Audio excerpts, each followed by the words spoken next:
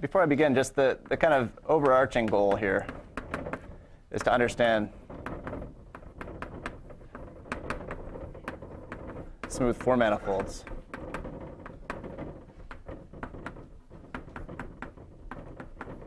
So this is a pretty difficult problem, and somehow for closed smooth four manifolds, kind of the only tool we have is the Seiberg-Witten invariant. And it's not really very good at understanding manifolds without very much, say, second homology. I'd really like to understand smaller smooth four manifolds. And an approach to this, which is somewhat effective, and has potential to be extremely effective, is by using concordance.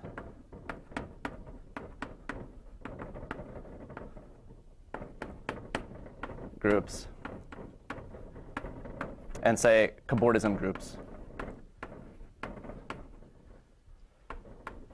Cobordism groups of three manifolds and concordance groups of knots. So cobordism groups of three manifolds, if you thought about them just a little bit, are all trivial, or you think they're trivial. But in fact, if you place restrictions on the type of homology for the equivalence relation, the four manifolds that play the role of the equivalence relation, then it gets very interesting and very much unknown, the general structure. OK, and so the focus of the talk is going to be on topologically sliced knots.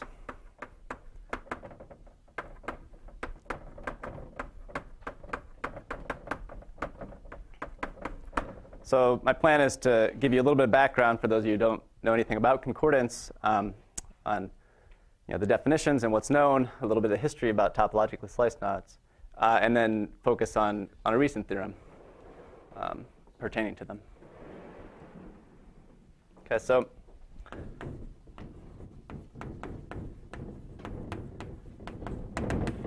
should I stop at 12? I mean, it's 11:30 now, but no, you should stop at 12. OK. Well, but lunch is at 12, right? We'll leave it. OK. So I mean, somehow, with the temptation up there. Yeah. I'll listen to Josh's stomach. OK. So definition. So I'll call two knots K naught and K1. So these are embeddings of a circle in the three-sphere concordant. And I'll write K naught is equivalent to K1 if there exists a smooth. So I have a smooth embedding of an annulus or a cylinder into the three-sphere cross interval such that the restriction of this embedding to its ends are equal to the knots in question. Okay. So if you never thought about this before, it's important to note, it's sort of obviously equivalence relation because I can stack these concordances, these cylinders embedded in the three-sphere cross the interval on top of each other. But it's also important to note that I'm not requiring the embedding to be level preserving. That would be the relation of isotopy, which is the sort of three-dimensional equivalence relation for knots. So it's a weaker equivalence relation than isotopy. But another thing I could do is I could just, I don't have to use cylinders. I could use arbitrary surfaces interpolating between two knots. So these would be cobordisms. And it's also, this is not such a good idea. If you allow arbitrary cobordisms between knots, then any two knots are cobordant because it's pretty easy to see that any knot, in fact, bounds a smoothly embedded surface in the three-sphere itself, which would give rise to a cobordism to the unknot. OK, so so much of my interest lies in this following proposition, which goes back to Fox in the 60s, is that you can consider a set of knots modulo this relation. And this set has an abelian group structure called the concordance group.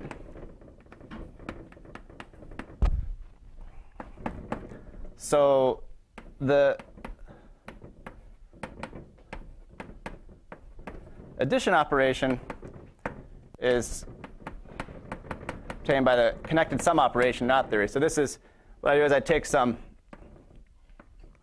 ball with a trivial arc in it.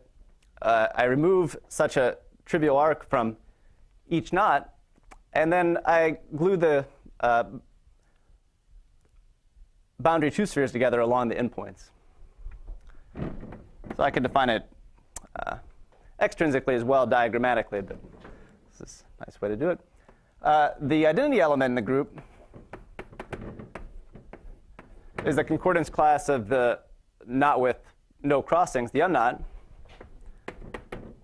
It's pretty clear that this doesn't change the connect sum with. The unknot doesn't change the knot type, and hence doesn't change the concordance class.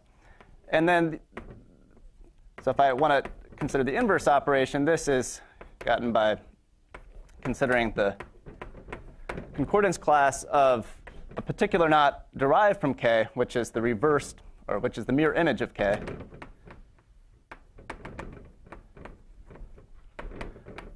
With its orientation as a one manifold reversed. So if I have an oriented knot, say with the diagram like this, I can change all of the crossings from over to under, and then simultaneously change the orientation of the knot. This is what I mean by reverse mirror image. Okay, so the only non-trivial part of this proposition is part 3. So part 3, the trick is, so consider a 3-ball with a trivial arc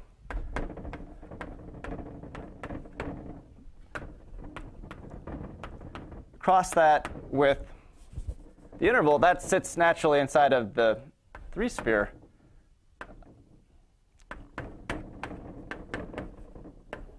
K across the interval. And so if you remove this ball arc pair from this trivial cylinder, which arises from K cross I inside the 3-sphere cross I, then what you get is a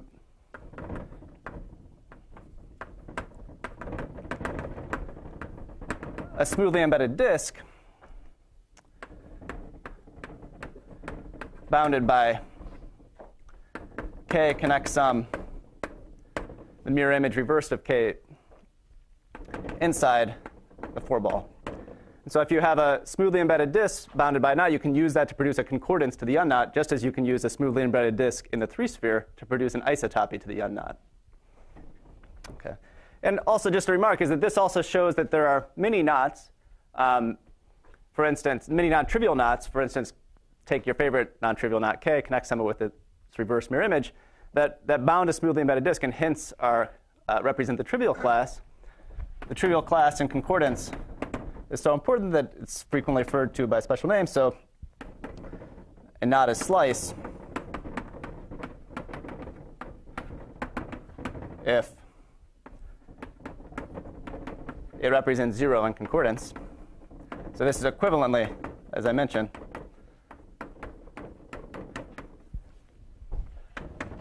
if there exists a smooth embedding of a disk, 4-ball is restricted to the boundary, this K. Sure. Well, first of all, it is 56, not 60. Okay. Second, it is not Fox, but Fox and Milner. Well, yeah, so I know that that's the first paper, but I think that maybe Fox was touting it before that. I mean, Fox was his advisor. I don't yeah. know about Yeah, no, I know that paper, yeah. And I mean, the paper appeared in the annals, and no, in annals. Oh, this is. It is Proceeding of National Academy of Science. Okay. American. And this was 56. It appeared. Size. Yeah. It's. Okay. So I'm. Few lines. Okay. Then they had a hard time to prove some result about this, and it was postponed, I think, until 61. I see. I see. Not in annals, but if I remember correctly, in some Japanese journal. Yeah, you're right. And also, Yes. And the last remark concerning this, then it was called not concordance but cobordism. Yeah. For quite a while. Cobordism was not considered because of triviality. Then it was changed because cobordisms became interesting. Okay. Right, so good. So much of my interest in this group lies in the fact that I can define it in both the smooth category, which I've been doing here. I mean, all of my embeddings are C infinity. But I can also define a group in the topological setting. So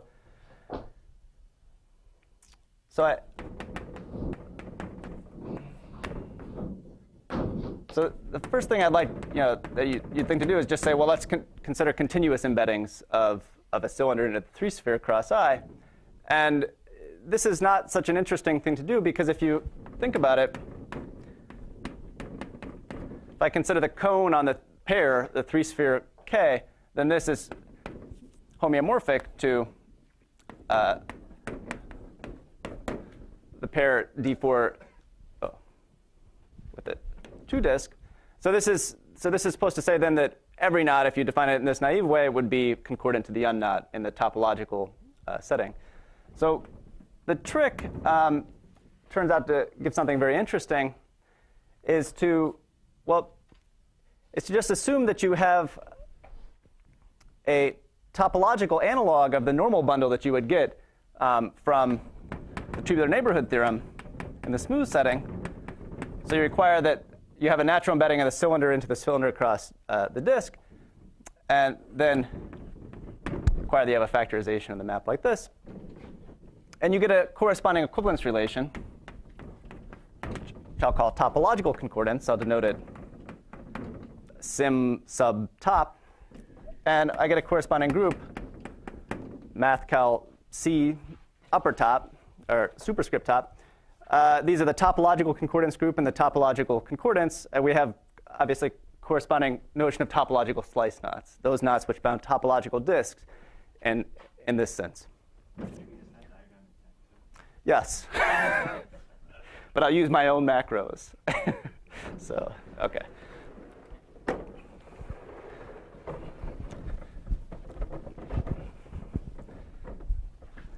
So we have a natural forgetful homomorphism between the smooth group to the topological group. And the kernel of this homomorphism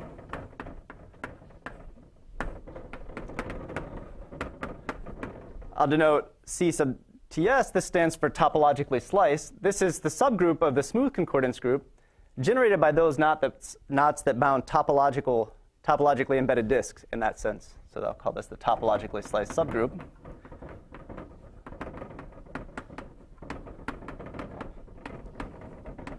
And it's this subgroup that I'm primarily interested in today.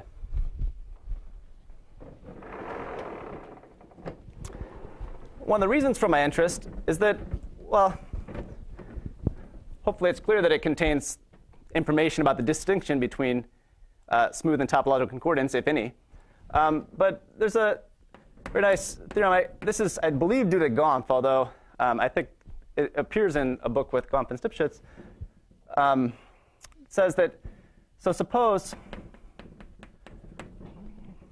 this group, the topologically sliced subgroup, is non-trivial, then this implies there exists, so a smooth four manifold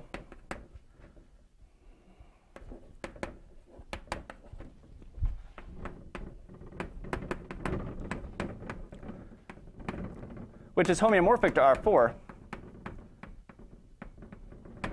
but not diffeomorphic.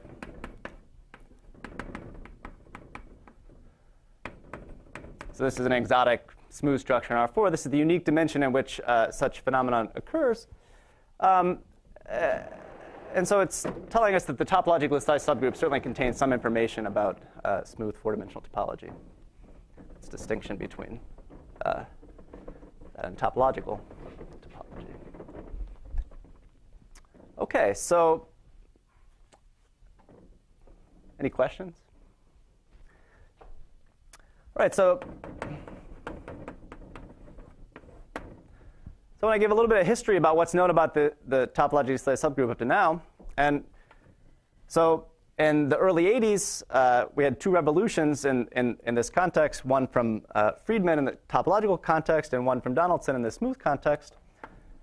And so I'll get the history wrong for this, for sure. In fact, somehow, each time I sort of mention any of this, I change the date slightly.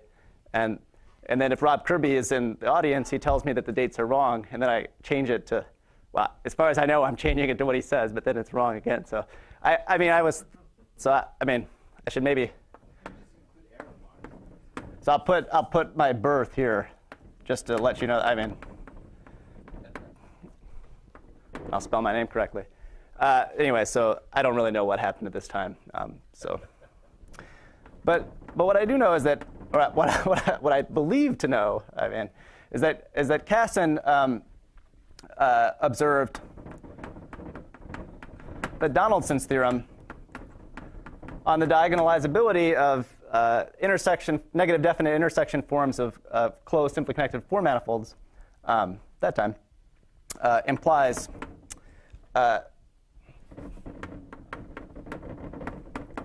there exist k knots such that their Alexander polynomial is equal to 1, but their concordance class is not 0. Around the same time, Friedman's result in surgery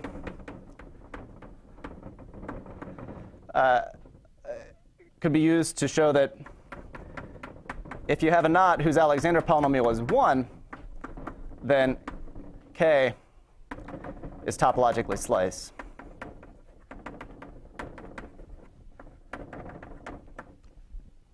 So this gives non-triviality of the topologically sliced subgroup. And so at that point, in subsequent years, a collection of people, including Akbulut, Gompf, Cochrane, Rudolph, Matveyev, and many others, devoted some amount of effort into producing more and more non-trivial classes in this subgroup. And I highlight some of this work.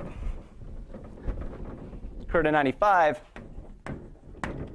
Result of Endo, which really drew heavily on some foundational work of Fintischl, Stern, and Feruda in the context of SO3 gauge theory. And he showed that this subgroup, topologically sliced subgroup, is quite large, and it's large enough to contain an embedded z to the infinity. Okay.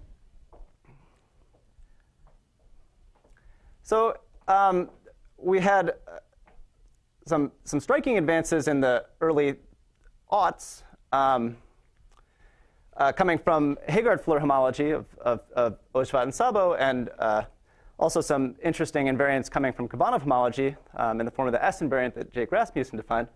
And in 2005-ish, combined papers of Manolescu,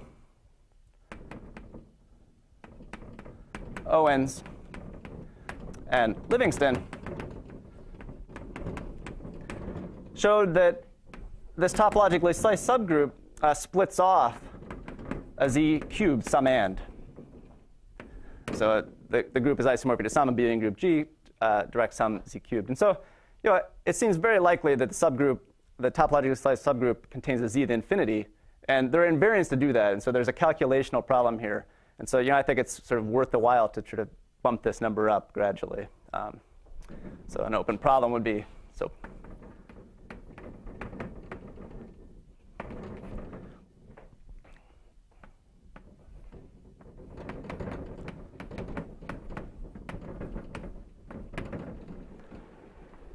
OK, so I want to digress just a moment to discuss a very well-known construction in the theory of knots called the satellite construction. What's that? Do you have candidates for detecting the infinite? Oh, yeah, I have all sorts of candidates. But yeah, sure. I'll show them to you at some point if you want. So it's a computation of the D invariance of branch cyclic covers that is the obstruction to getting this going. So I think that almost certainly those invariants contain enough information to see a Z to infinity, but computing is relatively difficult. So you have to go arbitrarily high up? Yeah.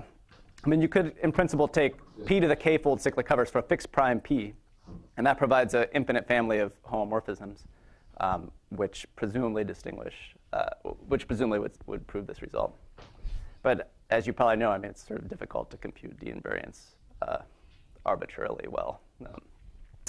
So yeah, it's getting better, though. That's somehow the part of the philosophy, or not the philosophy, the theme of this talk.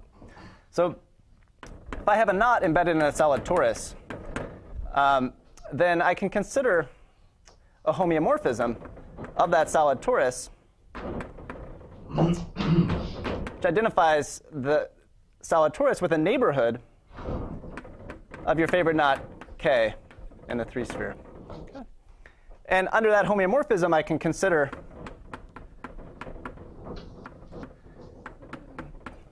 the image of P. So this is some knot now in the 3-sphere. I'll call that a satellite of the knot K with pattern knot P. And it's not so hard to see that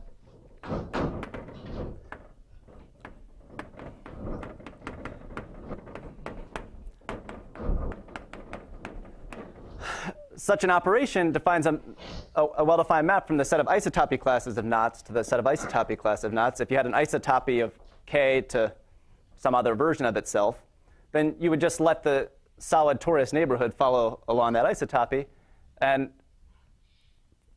at the same time allow the knot embedded in the solid torus P to follow that isotopy. But moreover, we get, by passing to concordance, we get a well-defined operator on the concordance group. And satellite operators and concordance have played a very essential role in much of its study over the past, well, 20 or more years. It's important to note that in general, the satellite operators are not homomorphisms. In fact, another question, which is open, is there any P such that P is a non-trivial, meaning non-zero homomorphism?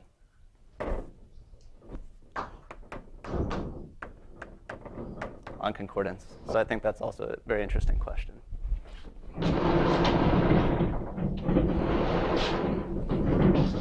So in this realm, there's a very interesting satellite operation which will come up throughout the talk. Maybe I should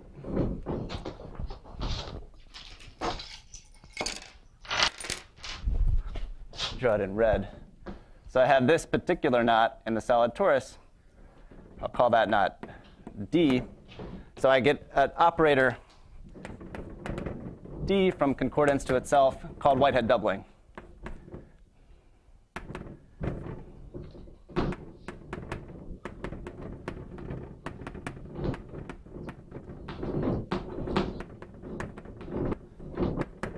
So what was your hypothesis on P? P is a knot in the solid torus. Well, yeah, I mean, so probably you want it to not be contained in a 3-ball, or else that's pretty trivial. And you're insisting that H is, takes a longitude. Yeah, I mean, this identification depends on, there's some framing involved in identifying the solid torus with a neighborhood of K. Yeah, you need to do the same for all knots, right? Oh, yeah, I mean, I'm always picking the longitude that comes from a Seifert surface. Yeah. I'm just having this just silly problem with posing a question. Is there any P such that that's a non-zero homomorphism? Does there exist a knot in a solid torus such that the corresponding satellite operation obtained from that knot in the solid torus induces a non-trivial homomorphism on concordance? So you can actually, you can imagine taking your favorite ribbon knot and placing it in the solid torus in such a way that it's ribbon within the solid torus. I could take the band sum, some interesting band sum of two unknots.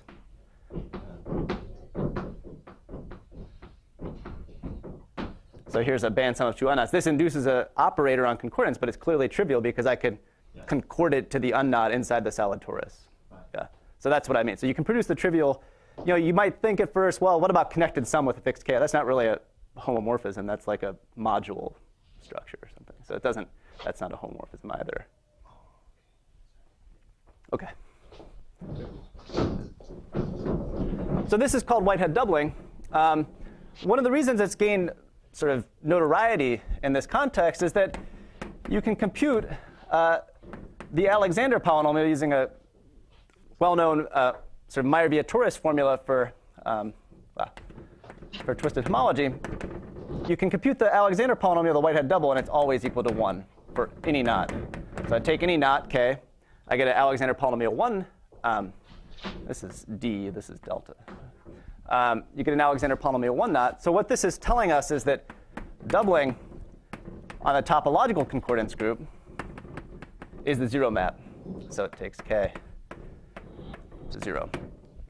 OK. And there's a conjecture of Kirby on his problem list, which says that it can be phrased that the inverse image of the 0 class is 0 for smooth.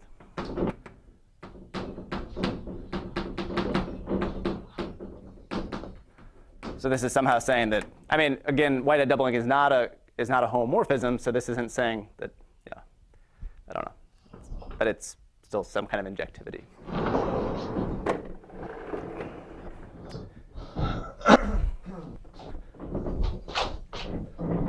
So I can't resist to just mention this next result, which I proved with Paul Kirk several years ago now, maybe 09-ish. That the image of Whitehead doubling itself contains a z to infinity subgroup contained then, of course, inside the topologically sliced subgroup. And so if you like, this z to infinity can be spanned by the image of torus knots. And so we conjectured that Whitehead doubling takes independent sets in smooth concordance to independent sets. And I mean, somehow Whitehead doubling is going to expand concordance. So what I mean by that is even if I looked at the Whitehead doubles of connected sums of the trefoil, the 2-3 torus knot, I expect that this subgroup generated by Whitehead doubles of connected sums of 2n torus knots should have infinite rank. So that's far from what you'd expect from homomorphism, because subgroup generated by one knot inside concordance has a rank at most 1. OK, and this, to me, why can't I resist talking about this? Well, because the key feature that distinguishes, that sort of filters the z to infinity is the Chern-Simons invariance of SO3 connections, flat SO3 connections on branched double covers of the knot. OK, so somehow it's the Chern-Simons invariant that sort of, I don't know, separates these, the image of torus knots under Whitehead doubling out.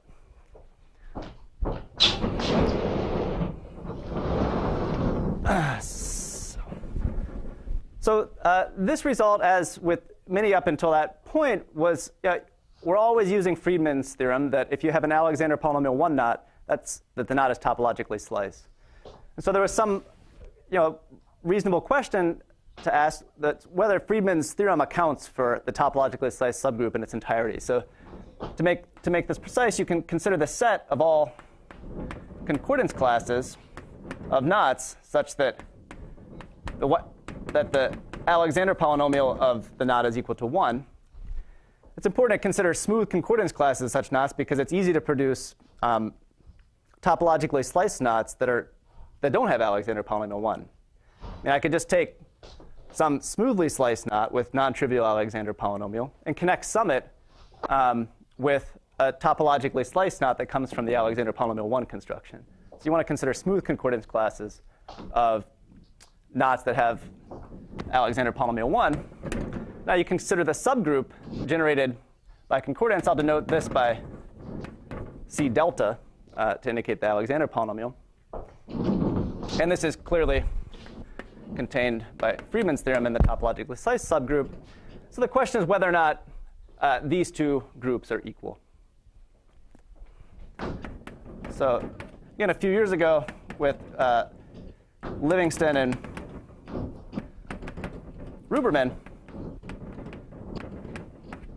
we showed that, well, there's a big distinction. This is also infinitely generated. Okay.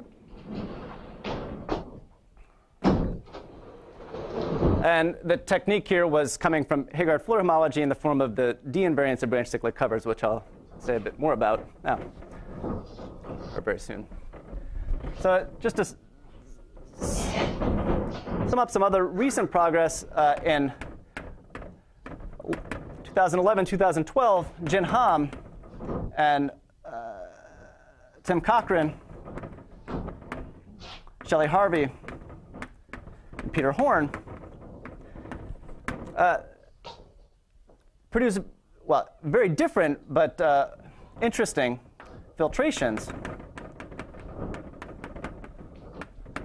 on the whole concordance group, which restricted non-trivial filtration, the topologically sliced subgroup. And Jin's construction relies on considering a kind of algebraic group of knot-Floer homology complexes associated to knots, whereas Cochran, Harvey, and Horns is much in the spirit of the filtration defined by Cochran, Orr, and Teichner, which draws on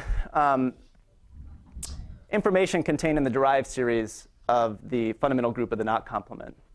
Both are non-trivial, and I think both are very interesting. But these results and all the prior ones, if you never heard anything about it, you might expect that, that every non-trivial element in the topologically sliced subgroup is infinite order, because their results too, if you go and look at them, it's they're not seeing anything about torsion. So the theorem I'll spend the rest of the time talking about. This is joint with Se-Goo Kim.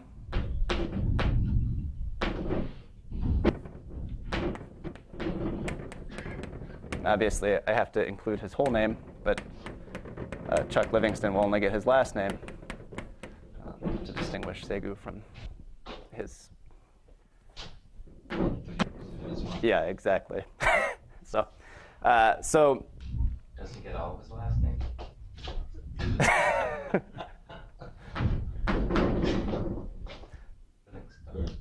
Oh. No. This is anyway. Is that there is indeed quite a lot of torsion in the topologically sliced subgroup. So this is what I'll talk about now. Is there any questions? What's that? Only two.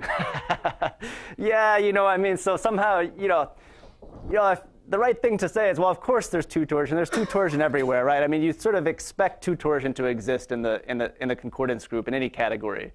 Because as I'll show in a moment, if you have a knot which is isotopic to its reverse mirror image, then it produces an element that's order 2. These are called amphichiral knots or fully amphichiral knots.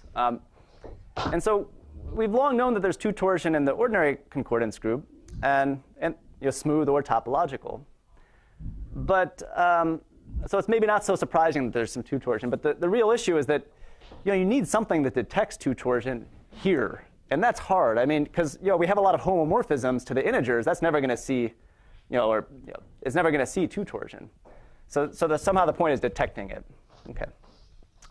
Right. So there's sort of 3 steps involved in this process, and in increasing difficulty. So the first is a construction. And this I can tell you everything about because it's pretty easy once you see it.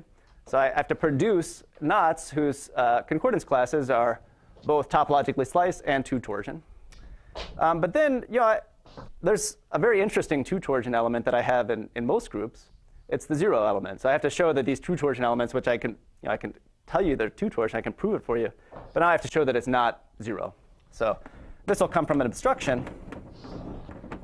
And again, as I mentioned, this will be the Hegardt-Floer homology of branch cyclic covers.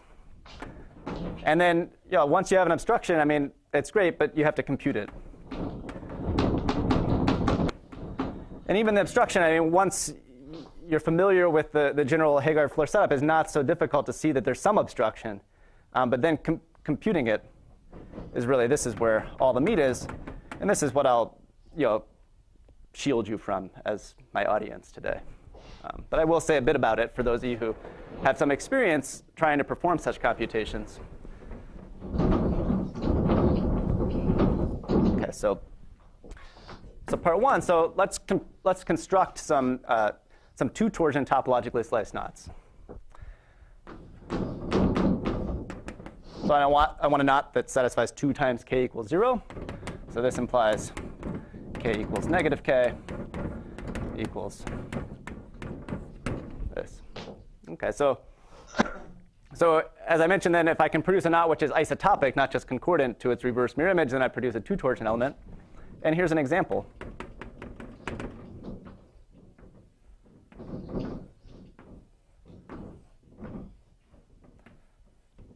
This is everybody's either first or second favorite knot, depending on, I guess, whether you're a hyperbolic geometer. So this is the figure 8 knot, I hope. Looks like it is. So I've drawn it in this way that, well, one thing about this is it makes it manifestly clear that it is order 2, because I could just take this band that goes behind the other band. I could move it through this little space here, bring it around, and then that's supposed to indicate that if I was to instead take the reverse mirror image, that I would get this knot.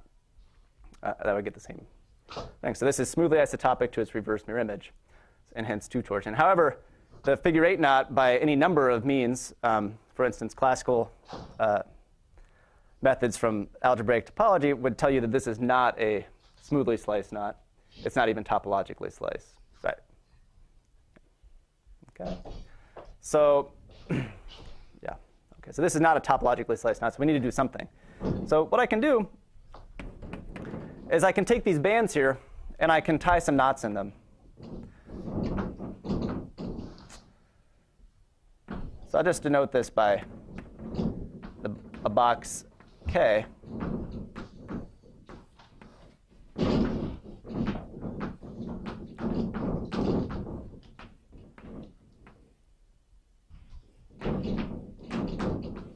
And then I tie a negative k here. Okay, so this means that you take these 2 bands and you just tie them up into your favorite knot k, and then it's reverse mirror image over here.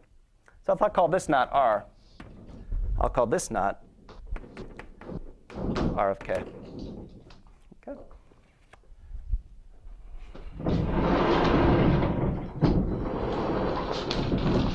So one thing to observe is that that by the same trick which I alluded to, passing this band through this hole here, you can show that RK is still an amphichiral knot, and hence 2 torsion. But we also have a proposition that if K is concordant to J, then RK is concordant to RJ. And here, this is smooth or topological. So if I have a topological concordance from K to J, I get a topological concordance from RK to RJ. And the proof of this is that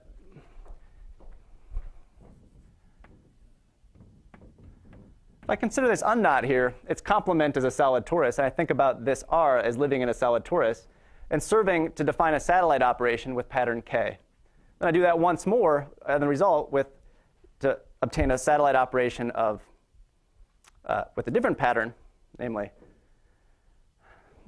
R tied with only one knot in one of its bands, and then use that as a pattern and the solid torus specified by the complement of that on knot. And so RK is a twofold satellite operation.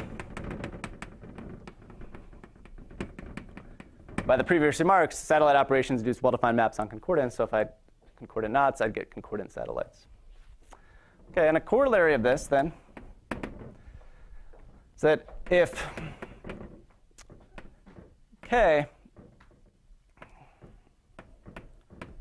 is topologically sliced, then R of k connects some R, the unknot, is topologically sliced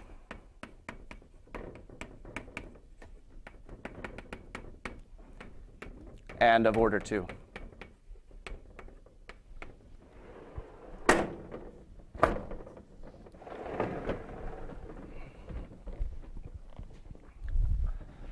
Well, and the proof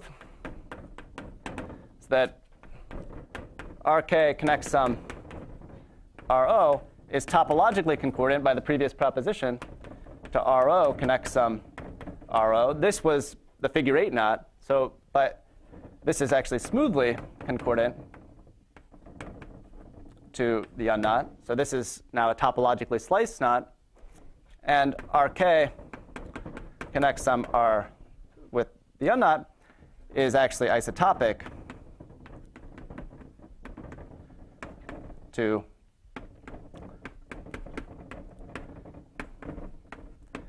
its reverse mirror image.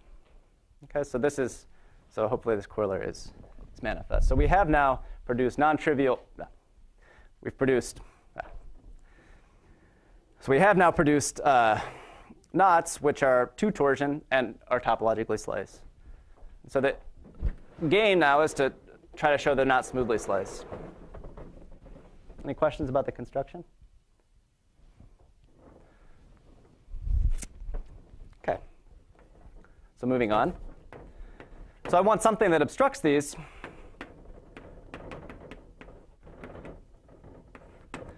And before we talk about the actual invariant, I want to recall this proposition. And so it allows us to pass from a setting of knots to the setting of homology cobordism of 3 manifolds.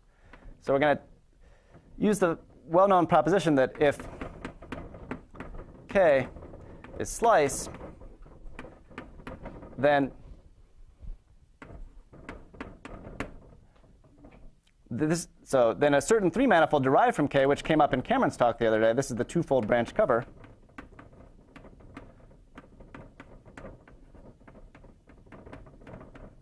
Of the 3-sphere branched over K.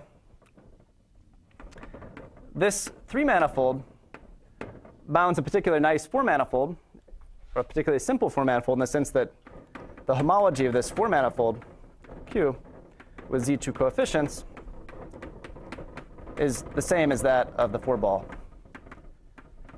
And if you like its boundary, this 3 manifold has the same Z2 homology as that of the 3-sphere. So I'll call this a Z2 homology, Z2 4-ball, or a Z2 homology 3-sphere in the other case.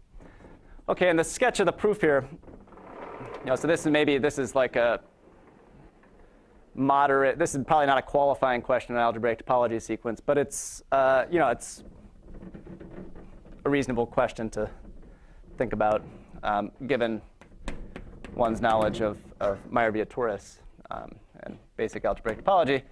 So the idea is, while we have the 4-ball, we have a disk inside the 4-ball bounded by the knot K. I can take just the twofold branch cover of the entire construction, and I get a 4 manifold. And then you calculate its homology and show it satisfies these properties. So it's the simplicity of the homology of the disk that gives rise to the simplicity of the homology of the 4 manifold, if you like. OK, so now maybe I just want to point out, because I think there's another very interesting open question here, is that the way to really think about this, what this is saying is that if I take a knot, or its concordance class, then I can consider the Z2 homology cobordism class of its branch double cover. And this is a homomorphism. This is a homomorphism concordance to the Z2 homology cobordism group. So I take a knot, I form this 3 manifold, I consider that 3 manifold up to equivalence obtained by 4-dimensional cobordisms between 3 manifolds with the Z2 homology of the 3-sphere. Okay. What? Smooth or topological, if you like. And here I'm working smoothly because I'm trying to obstruct something smoothly. Yeah, definitely. But so a question I have is, you can do this. This proposition really extends for prime power cyclic branch covers, where I replace, instead of 2, I replace this with ZP homology. So we get this homomorphism. I don't know what to call it. Maybe I'll call it phi, from the concordance group to the infinite product of ZP homology cobordism groups, where P is in primes, P ranges over primes, and I get a bunch of them. I get 1 for each positive integer. So I get this homomorphism for the concordance group to this huge product of homology cobordism groups. And the question is phi injective? I suspect the answer is no, but I don't have any examples. So it'd be, this is kind of constructive topology. What's that? What is the role of? The role of the k is that I get I can take the p to the k fold cyclic branch cover. Yeah. OK, so I think this is a very interesting question. I'd like to know the answer. But moving on, I need to. So I now have this not. I want to show it's not smoothly sliced, and I have this 3 manifold that comes from it, and it bounds. If in the presence of a slice disk, it bounds a very small 4 manifold. So I have to obstruct that 4 manifold from existing, and this is where Heggard-Floer homology enters the picture. So this was introduced by Peter and Zoltan some years ago. And if I have a 3 manifold equipped with a spin C structure, which I'll quickly dispatch with, I get a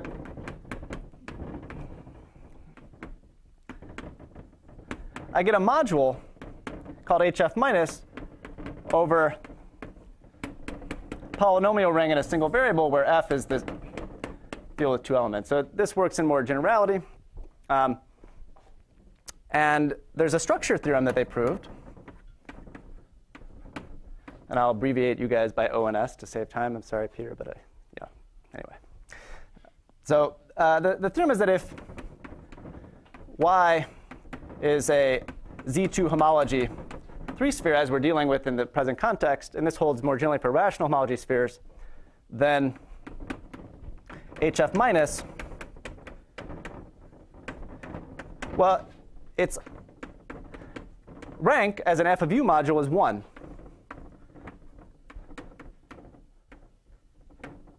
For any spin C structure.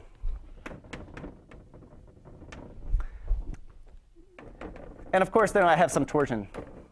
And this torsion is very interesting from the perspective of closed 4 manifolds, because this torsion submodule is where the 4 manifold invariant, the Seiberg-Witten invariant, factors through.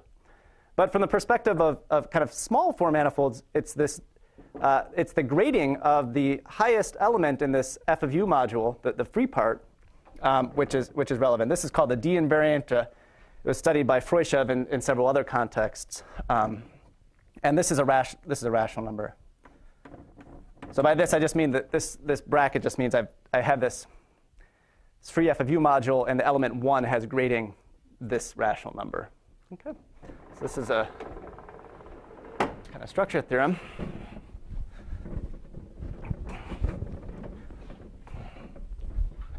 Okay, and so another theorem is that these D invariants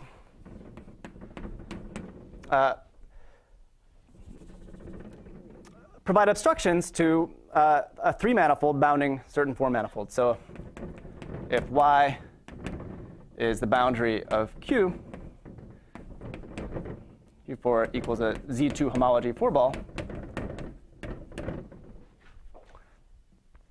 And let me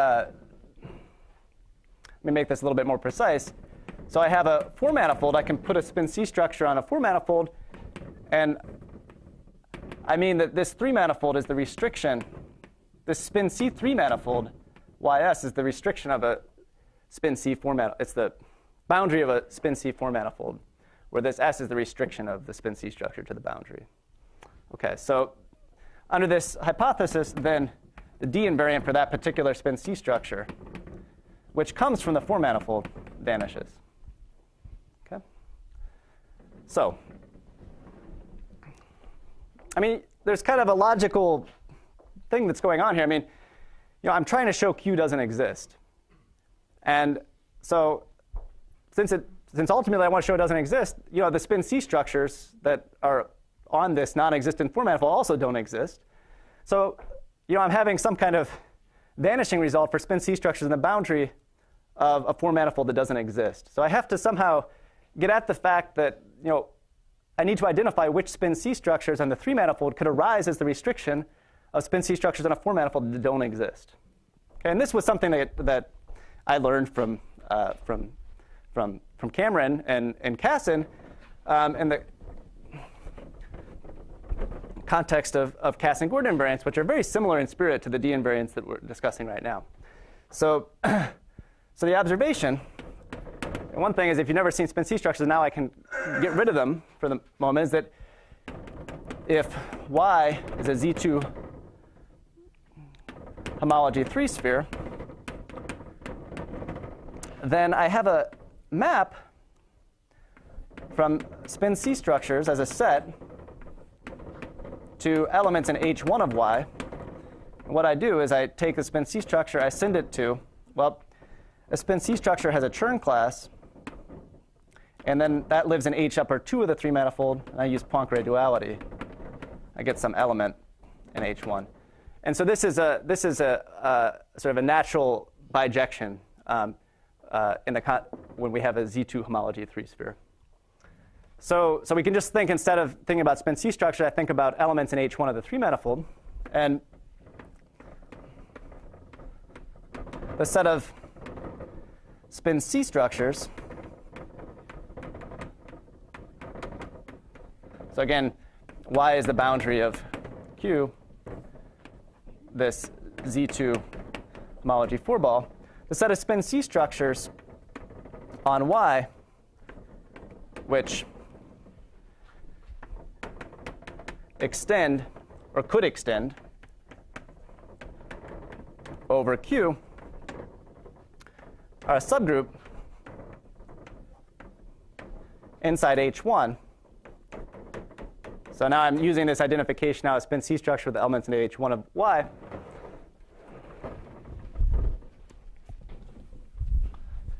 This subgroup satisfies two things. One, that its order squared is equal to the order of H1.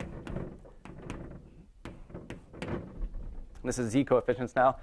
And the second, which is very important, is that there's a bilinear Q mod Z valued form on the first homology of a three manifold called the linking form. And the linking form restricted to this subgroup, it vanishes. So this is a metabolic subgroup with respect to this linking form. And so this gives us a lot of leverage here, because it's saying, well, if the first homology of the three manifolds in question, in this case the branch double covers of these knots, is simple enough, then, well, we can understand the linking form and we can identify all of its metabolic subgroups, and then subsequently calculate the D invariance.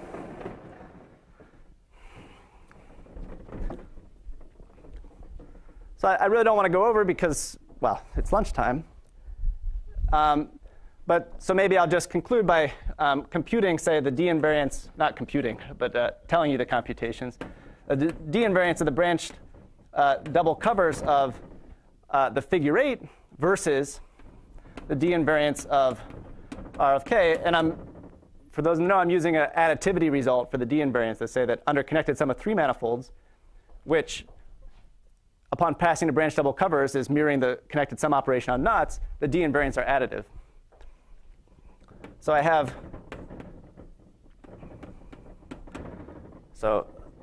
five elements in H1 of this three manifold. So I'm implicitly telling you that H1 of the branch double cover is Z mod 5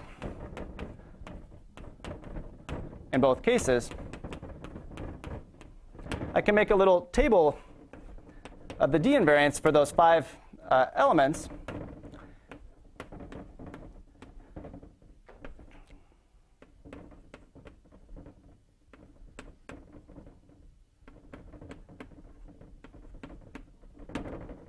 And so these are the D invariants for the branched double cover of the figure 8 knot. And what you can see is that so there's a metabolic subgroup inside. So if I take the connected sum of the figure 8 with itself, the H1 of the branched double cover is Z5 plus Z5. There's a subgroup. It's not the diagonal subgroup sitting inside of Z5, Z5. This is I, 2I. This is the metabolic subgroup. And you can then use the additivity of the D invariance to show that, well, so I have I equals 1, negative 2/5, plus the D invariant associated to I equals 2. That's 2/5, so that equals 0. So we see the vanishing of the D invariance for the branched double cover of the figure 8. Now, what's very interesting is that when I tie an appropriate topologically sliced knot into R, in this case the Whitehead double of, say, the trefoil knot, then the D invariants kind of magically jump around. And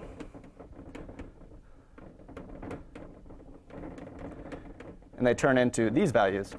Now you can check that for this, again, unique metabolic subgroup of the branched double cover first homology. So this is RK connects some RO, that the D invariants don't satisfy this vanishing result. So, as I mentioned, I've completely hidden from you the actual calculations here. One thing that was extremely useful in facilitating them was the fact that some years ago I produced a closed formula for the knot floor homology of the Whitehead double of the knot. And then there are pre-existing formulas for how floor homology behaves under Day in surgery. So it says, given some knot invariant, in this case knot floor homology, you can produce the floor homology of closed 3 manifolds obtained by surgery on that knot. And so, so somehow having the knot floor homology of Whitehead doubles in hand was a very useful tool. Should also say that I've computed D invariants various points in my life. It's difficult. And this was the most difficult because the branched double covers, as far as they are not surgery on a knot, on a single component knot. They're really, the best we could do is they're surgery on a 2-component link. And somehow these surgery formulas get very, very delicate as you iterate them. There's sort of algebraic complications that arise upon trying to iterate surgery formulas from floor homology. That was really the main technical hurdle that we had to overcome. So I'll stop there.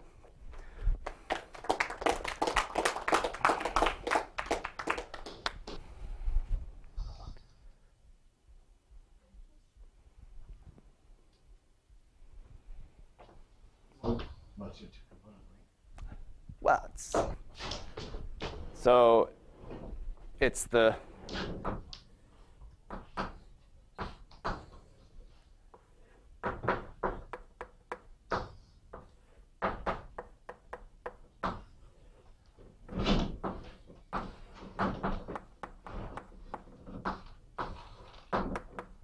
it boils down to this, where I put framings 2 and minus 2. And then there's another copy where it's coming from. This is the branched double cover of R of the unknot, some lint space, clearly. And then you have the branched double cover of R of the Whitehead double of the trefoil. So I guess in this case, K is the trefoil. And also another thing that was quite difficult here is somehow this is one example. We needed an infinite number of examples, and doing something infinitely much is harder than doing it once. Typically. So there's some kind of delicate argument about trying to vary the framings of these bands while simultaneously varying the knots that you tie into K. And so it's kind of a fun game to play to sort of minimize how much computation you actually have to do.